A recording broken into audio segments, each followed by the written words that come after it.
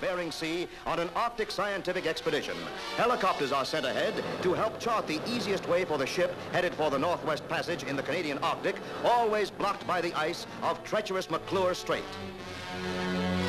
Lookouts are alert, but all they see is ice. Ice and an occasional walrus cooling off on an Arctic day that's, well, rather warm for walruses.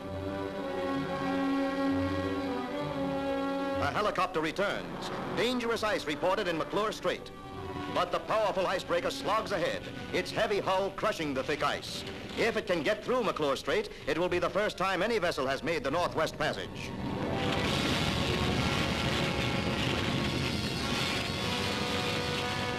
Open water, and scientific work can start after the first trip through the Northwest Passage.